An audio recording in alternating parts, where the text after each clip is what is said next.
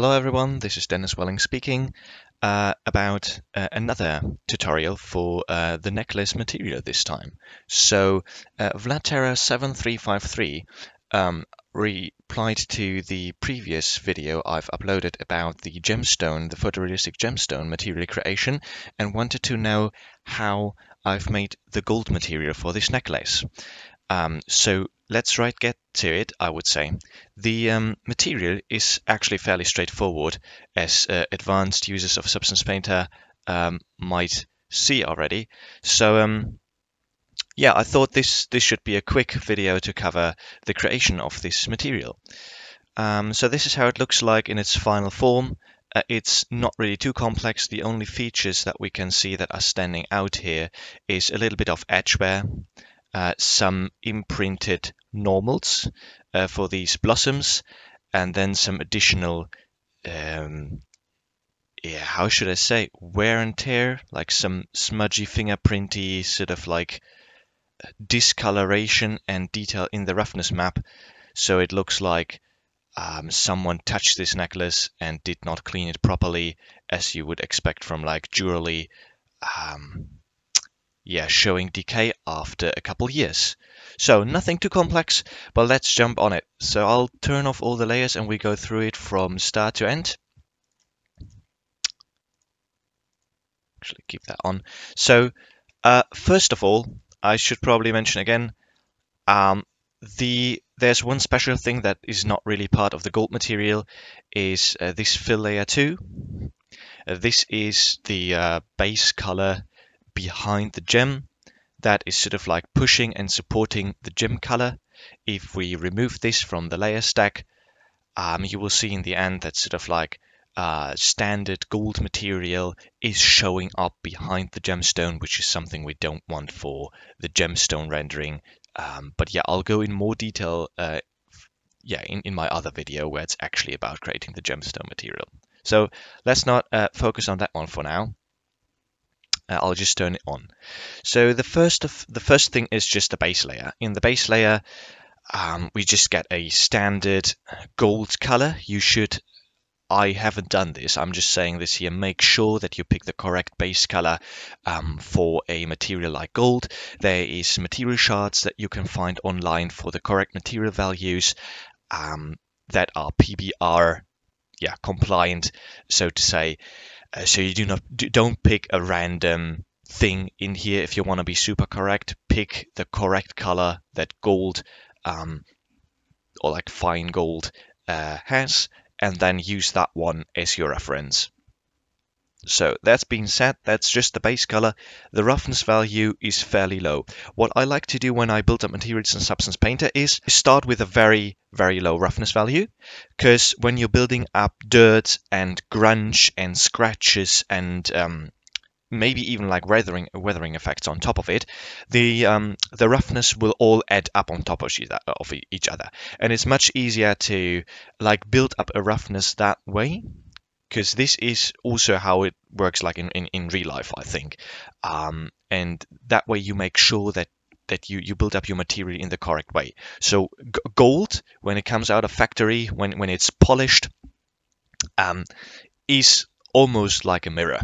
So we expect a very low roughness value for the initial base material when nothing is applied to it. Then the next step here is, so yeah, this is just the mask. Then the next step here is to add a little bit of, a few scratches.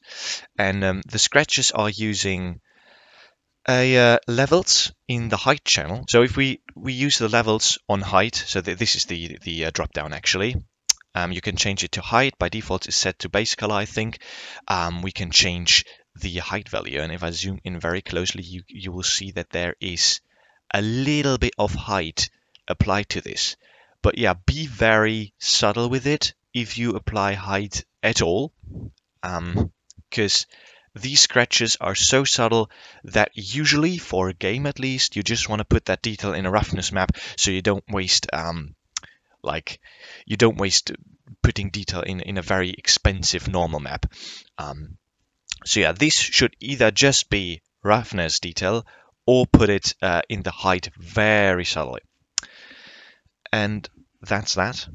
So adjust the levels to what it needs to be. And as you can see here, like what beginners often do is like they think, oh, scratches are actually, you know, it's something that's being cut into the material, and they go quite aggressively on it and make a big deal out of it in the height map. And then, well, if you zoom out, it might look fairly all right, but if you zoom in, this looks like absolutely mangled, and this is way overdone.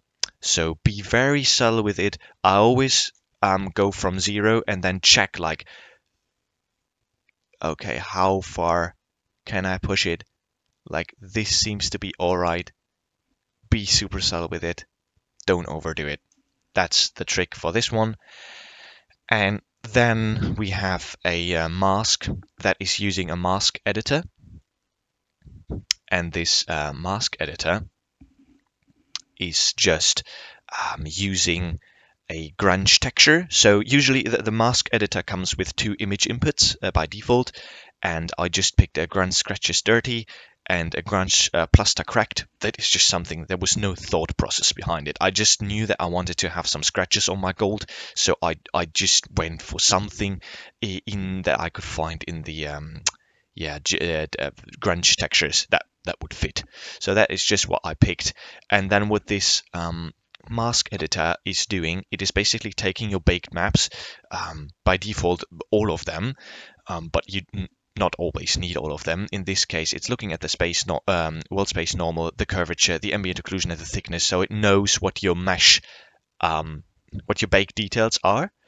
And then you have a few sliders here that take that information and also the textures to further control the mask. So we can apply global blur to this, which is blurring out the scratches. Now you can't see them anymore because they are so blurred.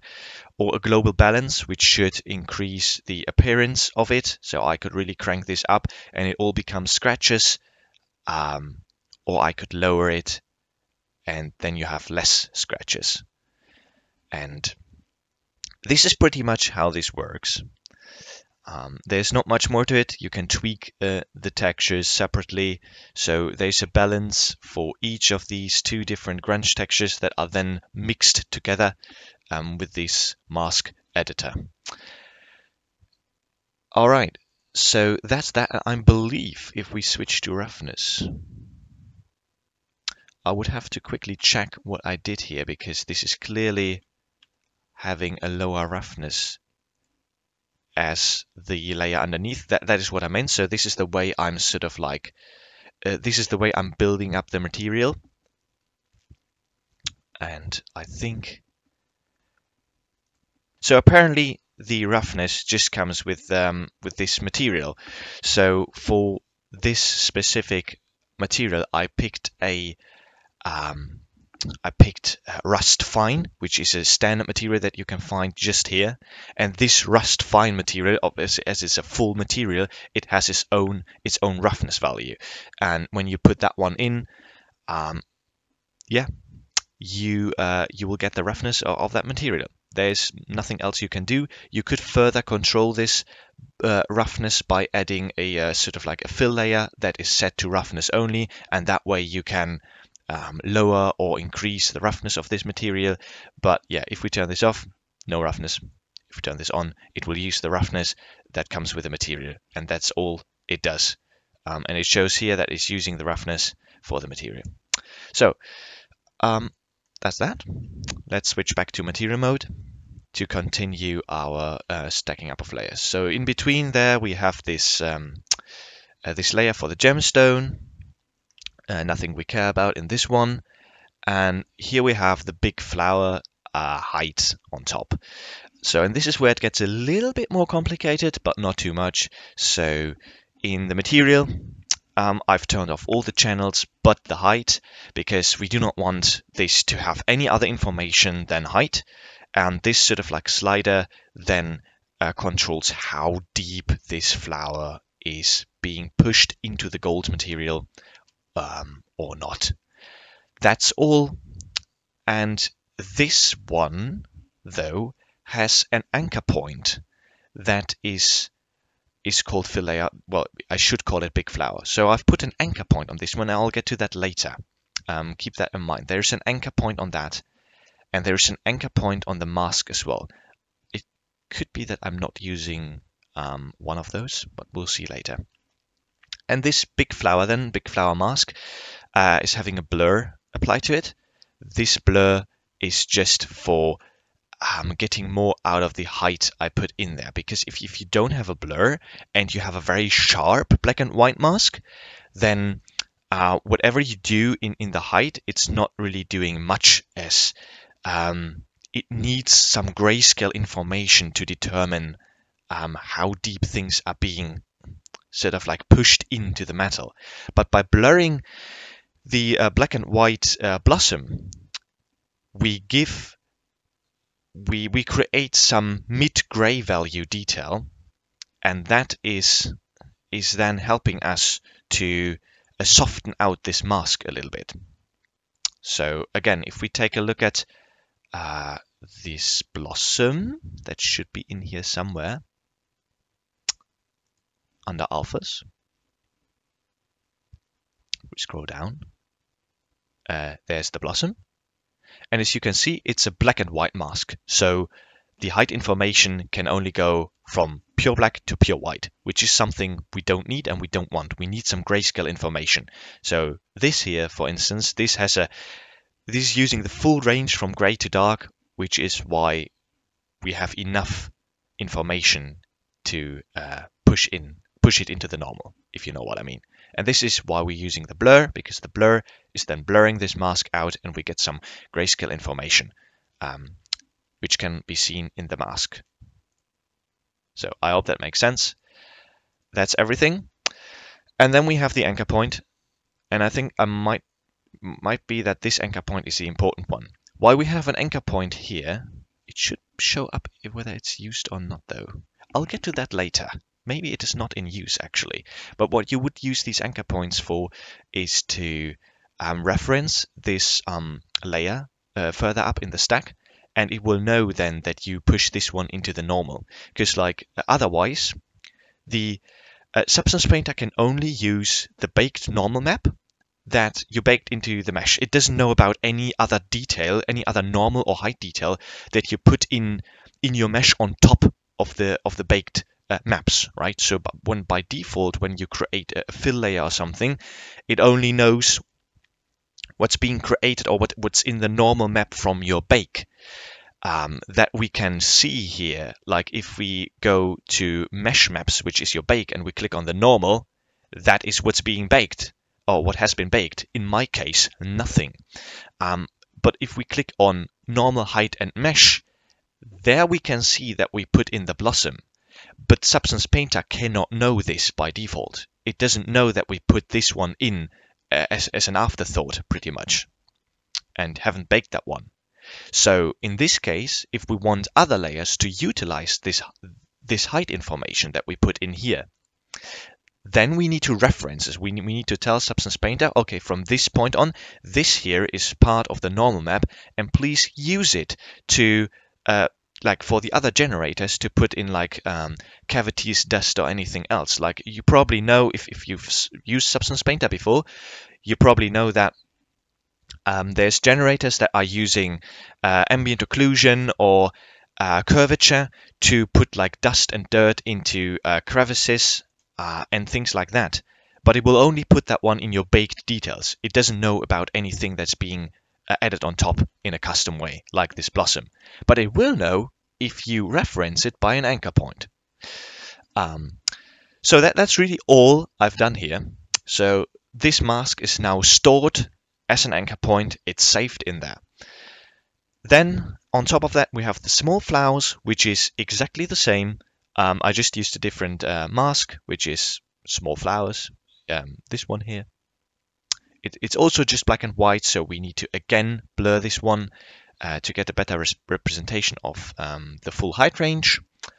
Afterwards, we then have this fill layer, which is using my anchor points, I believe. So this fill layer uses steel painted.